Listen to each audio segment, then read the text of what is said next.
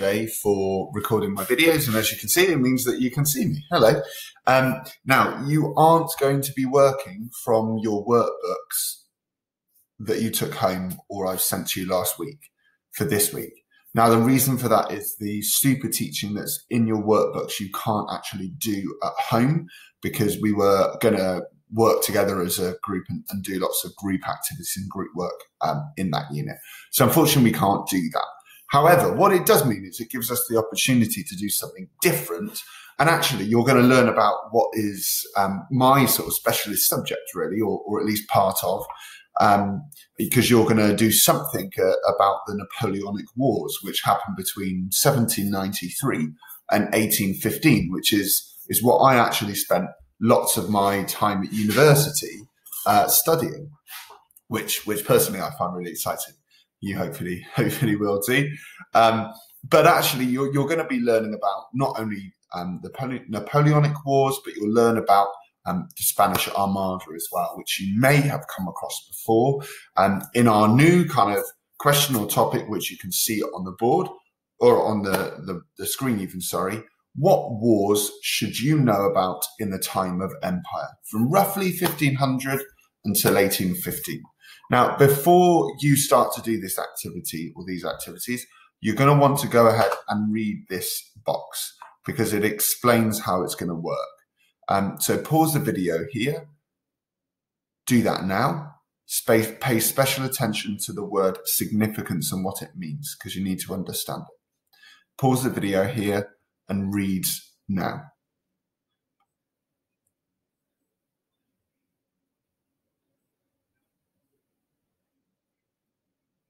Okay, hopefully you've read there, especially that there is no space to work in this workbook. There's no writing lines and things like you would normally have. So what that means is you need to make sure you've got some paper before you start. That could be your prep book. It could just be any lined paper that you've got around the house. Okay?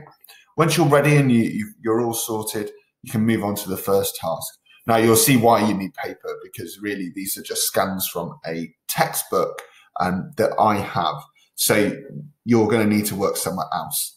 Now, as it says at the top, one of the most famous attempts made to invade England came in 1588, when King Philip of Spain sent a massive armada to remove the Queen, Elizabeth, from the English throne. He failed. Now, as it says, you're going to follow step-by-step instructions to try to work out why he failed. And then at the end, you're going to write an answer, a claim paragraph, basically, to explain your reasons as to why you think he failed. Okay? Now, the first thing you're going to want to do is go ahead and read the text here. Okay? Don't worry about reading all of these yet. I want you to focus on this part. All right? So go ahead and read that text, thanks, under Philip's motives. Pause the video here and do that now.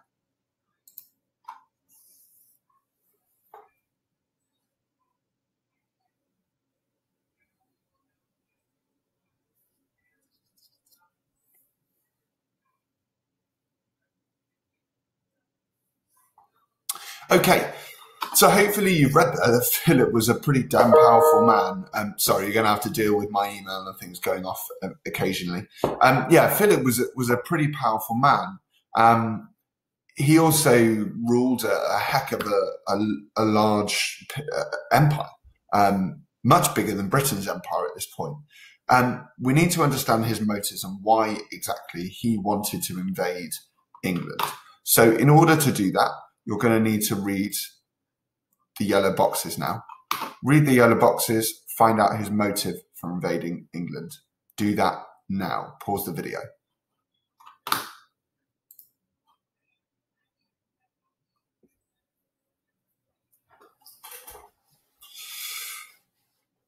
Okay, now we're going to use 5 different factors. That means 5 different things to try and work out our answer. Now it says there, here are the factors you use to analyse William's successes in 1066. Obviously, we've not done that, but you're all very capable and you'll be able to do that without having practiced it. So your 5 categories that you are going to think about are weapons, fighting forces, so that means soldiers, planning, how well planned was it, luck, and leadership, how well led was it. So those are the 5 factors that you're going to be thinking about to try and come up with your answer as to why the Spanish Armada failed. Okay, so you'll see on the next page, you've got some information about Philip's plan. So one of those factors that you're going to be thinking about, okay? What I need you to do is go ahead and read Philip's plan, refer to the map as you're reading it, okay? Pause the video here, do that now.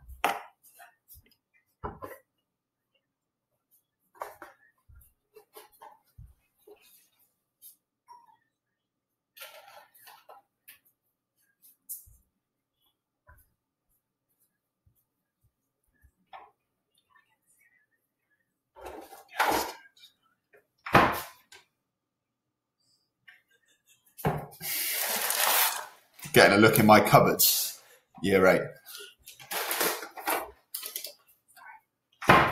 Okay, so hopefully you've read there about Philip's plan. Now, just in case you're not sure, an armada means a ton of ships, okay? So an armada is lots and lots and lots of ships all attacking at once, a big invasion force, okay? That's what Philip was wanting to send or planning to send in 1588. Now, once you've done that and you've read it, you're going to start to gather information to test something called a hypothesis. Now, that sounds really, really posh and difficult. It's not. A hypothesis basically is just like an idea. It's something that you want to find out if it's true. You think something is the reason why he lost. So as you can see, it's telling you here to read about Philip's motives and plans. We've already done that. That's great. Once you've done that, you can move on to number 2. And as it says, you need to draw a plan of how you would arrange the cards. So jot the reasons for your choice. So what that's referring to is those 5 reasons why Philip of Spain lost the Spanish Armada, why it failed. So you can see here that this person on their piece of paper has just written where they think the order of importance these 5 are going to go. So this would be number 1, the most important. You can see in the middle row that they actually think all of these are about the same level of importance. So they would all be number 2. And then they think the 3rd most important is leadership. Now, you can order those however you want. You could do 1, 2, 3, 4, 5. You could do 2 as the most important, 2 as the least important, whatever.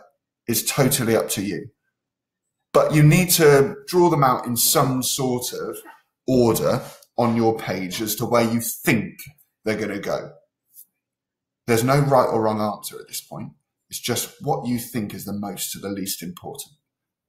Pause the video here and do that now.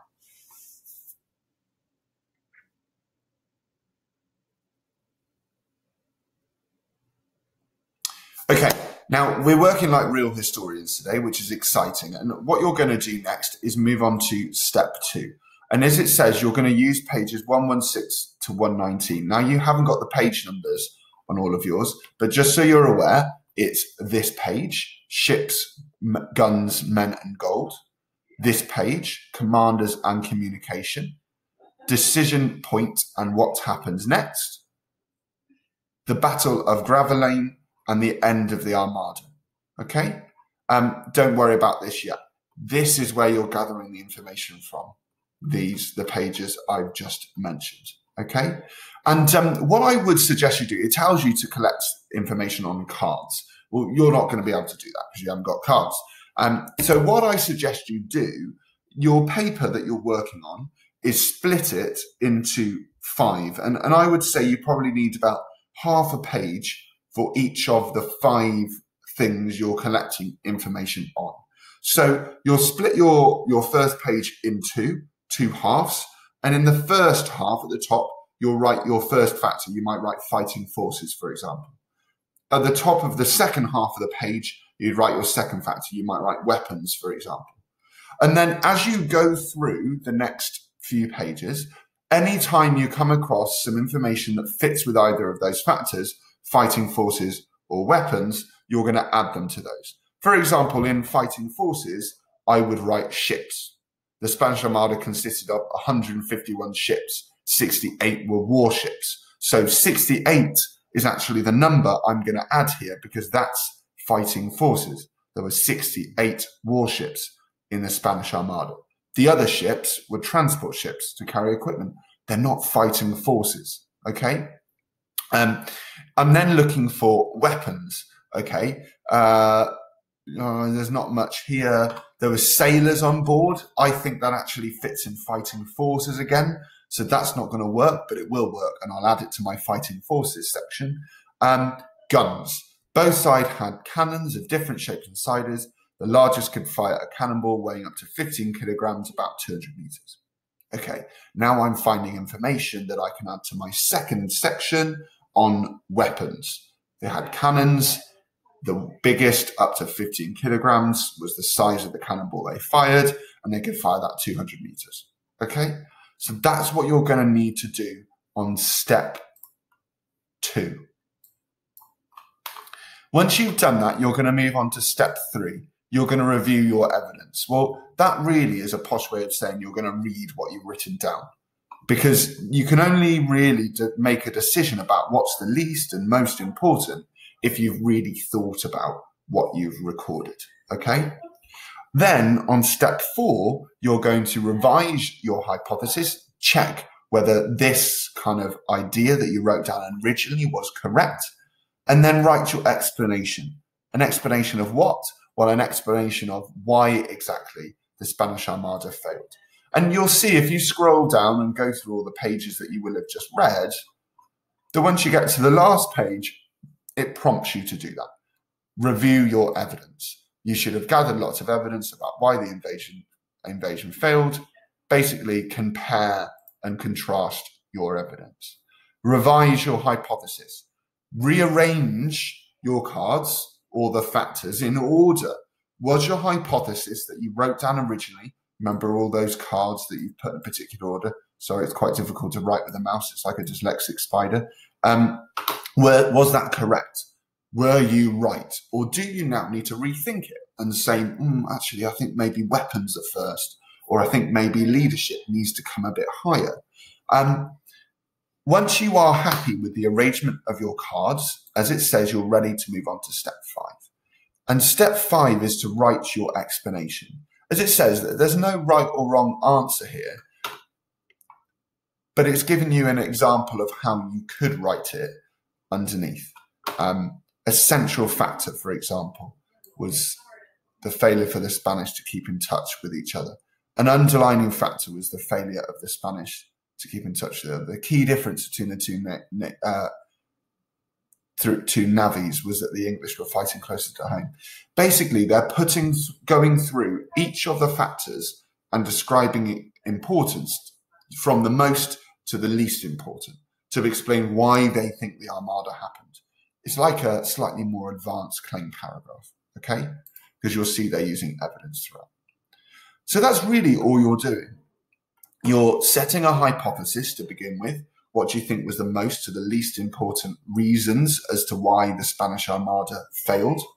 Secondly, you're reviewing your evidence. You're testing your hypothesis by gathering information. You recheck your hypothesis. Were you right? And then you're going to write a detailed explanation as to why the Spanish Armada failed. Okay? That's the first lesson that you should be doing this week.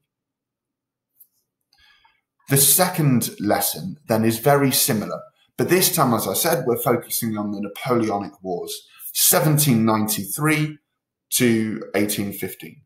But you're focusing on 2 important battles in that war. One of them, a sea battle, the Battle of Trafalgar. It happened in 1805. and the second, a land battle. Arguably the most important land battle in British history up to that point, the Battle of Waterloo, won by the Duke of Wellington, Arthur Wellesley, in 1815. Okay, so you're going to focus, first of all, most of your time on the Battle of Trafalgar. And you're actually going to be doing exactly the same thing or following the same process as you did before. You're going to start, as it says, with a hypothesis. Gather your evidence, review your evidence. And you're going to do that in exactly the same way, using exactly the same 5 factors as before. So you're thinking about leadership, about weapons, fighting forces, planning, and luck. Okay? There's nothing different here. You're doing all the same thing. You're gathering information based on the same 5 ideas. And you're going to use these pages. War with France, Napoleon's plan and the ships, the men, their lives and their guns, life on board, weapons, the French and Spanish fleets, the Battle of Trafalgar. Okay? And finally, the battle itself. So you're just using that information to do the exact same thing as you did on the last page. You're then on step 3, 4, and 5. Review your evidence, revise your hypothesis at the start. Remember, you will have put all those 5 factors in order of importance, this time thinking about the Napoleonic Wars and the Battle of Trafalgar. And then you're going to write up an answer at the end to explain why exactly Napoleon's invasion failed in 1805. Okay, once you've done that, you've got some bonus tasks to do this week. As I said, I'd like you to spend some time thinking about another very important battle, the Battle of Waterloo. Now, I'm also going to send you some video clips that you can watch that will give you some more information on that, because I just think it's a really interesting topic and I'd really like you to know more about it. But also there's some work here that you can do in your activity workbook. The first thing I'd really encourage you to do is read through the information here in blue. And once you've done that, read through the activity. And then basically, you're just going to follow the instructions. So as you'll see, it says number 1, read the Doing History on Significance. That's this on the next page. Is telling you how significance works and how you can think about significance. You're then going to choose your criteria. You'll see on the page where it says Doing History, is giving you lots of criteria here in the yellow boxes that you can use to test how significant an event was. In this case, how significant the wars were. You're going to pick 4 or 5 maximum of these that you're going to use to test. So, for example, I might pick the scale of the wars with geography, how many countries it included, the way they changed life for people in Britain, the ways they affected people around the world, because that will help me to see if something's globally significant rather than just significant in Britain. The heroic leaders, I want to remember these leaders like Napoleon, like Nelson, like Wellington. Do they make us proud? So that might mean they mean something to us today. They kind of resonate with us. So I think I might pick those. They make interesting and dramatic stories. Hey, if something's a good story, I'm going to want to know about it. Story is in the word history. That's what history is all about. It's stories. Once you've decided your criteria that you are going to use, and you can pick any, like I said, probably 4 to 5 maximum, decide whether you want them to be of equal importance. Do you think that some are more important than the others? For example, I might say that, well, actually, I think that it being more geographically spread, if it affects more people around the world, that's more important than this one about affecting people in Britain. If it affects more globally, it's more significant, for example. So decide which of yours are more or less important. Now, the next task, you can't do it. Asks you to use the top trumps cards on the last page.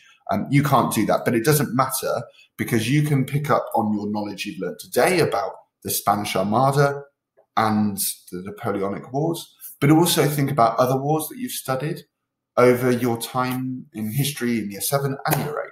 You could do write about the Norman invasion, the Norman conquest in 1066. You could think about the Civil War in England that you learnt about in year 7. You also might want to think about some of the wars we've studied this year, like the 7 Years' War in the 1700s, or Britain's, really the East India Company's wars in India to conquer India. Okay, so you're going to need to think about a number of different wars, and then you're going to do this task at the bottom. As it says on the last page, you're going to compare your choices with other groups. You're not going to do the other group bit, but you're going to compare your choices with other wars. What are the differences? Why are they different? Because once you've filled this table in, and you'll see each of these numbers refers to the factor, the thing that they're using to test significance. And the weighting, well, that's how kind of significant it is. So, for example, if I thought the Spanish Armada, this is criterion 1, the scale of wars, geographical spread, the weighting, well, that means 1 to 5. So I'm going to say, well, I think actually, sorry, ignore me. The weighting is how important it is. So if I thought 1 was more important than 2, then this would be like 3. Okay. Once I've done that, I'm then going to give each of the wars a rating between 1 and 5. Now, you might not know what these are, so just ignore these. I'm just going to focus on the Armada, okay? And I'm going to say, well, geographically, I don't think it's that important because it only really affects Spain and Britain. You could argue Spain's got an empire, but I don't think it's that important. So I'm going to say 2. The ways it changed life or affected people in Britain, I don't think it affected people that much, so I'm going to write 1. The ways it affected people around the world, again, I don't think it changed that much, so I'm going to write 1. And 4, they make interesting and dramatic stories. Well, I think the Armada is a very interesting story, so I'm going to write 5. I'm going to pretend now that this one is actually the Napoleonic Wars. And I'm going to say geographical spread. Well, actually, I think it's pretty significant. Not globally, but definitely in Europe, because it involves lots of countries in Europe, the Napoleonic Wars. So I'm going to write 4. Ways that it changed or affected the lives of people in Britain. I think it is pretty damn important. Some historians say it led to the modern world. So I'm going to write 5. I think you're getting the idea. What you're doing is rating each of the wars that you're going to study. And like I said, include the Spanish Armada and the Napoleonic Wars, but you might want to include other wars you've studied as well in your table, the Normans, the Civil War, the 7 Years' War, wars in India, for example, and rate how important they are for each of your criteria from above, from 1 to 5. You also might have said some are more important than the other in your weighting. Now, at the end, what that means is you're going to be able to give, I would add another column, and you're going to be able to give each one a total. It would be out of here, for example, out of 20. And that will help you to work out which wars are the most important. Okay? That's it for these lessons. I hope you enjoyed, and you'll hear from me again next week. Bye.